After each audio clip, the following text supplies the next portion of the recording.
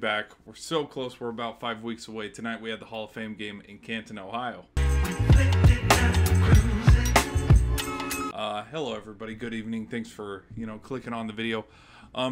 Honestly, there's not a lot of takeaways that you can do, predictions, analysis for preseason games. Like, preseason games have no indication on the season as a whole. What I wanted to do, a little bit of a segment, was just some players that stood out. And some guys that, because right now rosters are at 90 plus, but they got to get that down to around 60, including the practice squad players, even though there's only 53-man rosters.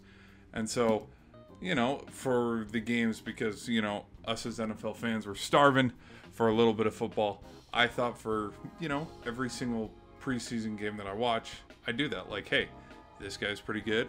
He might make the 53. This guy's pretty good. He might make the 53. All right, so here are my players that stood out for the game, in my own personal opinion. Let's start with the Jets first. I think that number 25, he had the touchdown. Israel Abanikanda, like, he is definitely going to be there in the backfield with, hopefully, maybe Dalvin Cook, if they can get that situated.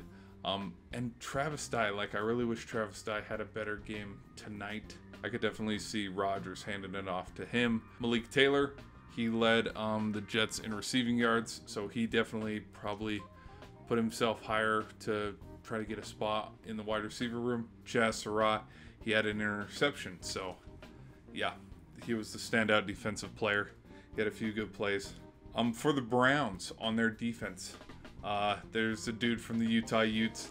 I watched him a little bit when they played the Sun Devils, but Diabante, and then also it felt like number 92 Kamara was there for every single play that was in the box. John Kelly, his rushing attack was really solid. Watkins, being a receiver from the USFL to transition into the NFL, like, it's pretty awesome, just like PJ Walker and some other stars who have been able to do that, so that's pretty cool. And then at the very end, number 36 Bolden, he had the interception for the Browns.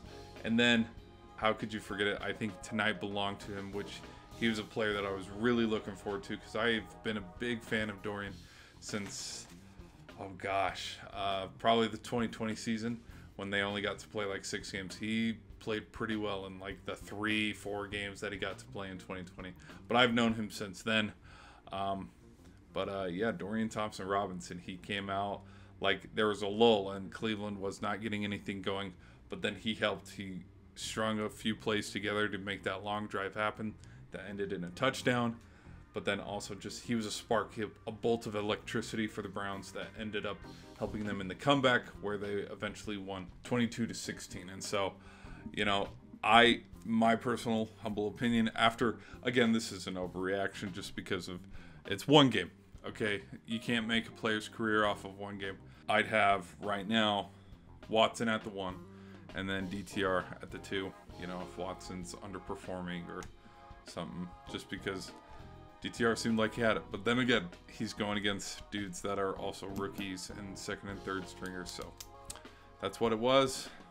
NFL's back, baby. Thanks for tuning in. I'll catch you in the next video. Peace.